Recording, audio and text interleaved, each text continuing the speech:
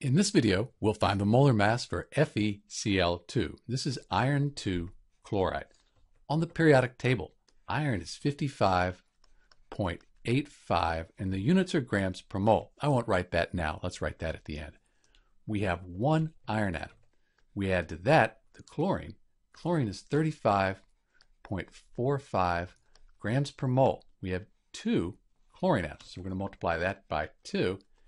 When we do the math, we find the molar mass for FeCl2 to be 126.75, and the units are grams per mole. That means if we have 1 mole of FeCl2, this iron 2 chloride, it's going to have a mass of 126.75 grams. Note that my periodic table, it goes out to 2 decimal places. If yours goes out more or less, you might have a slightly different answer out here.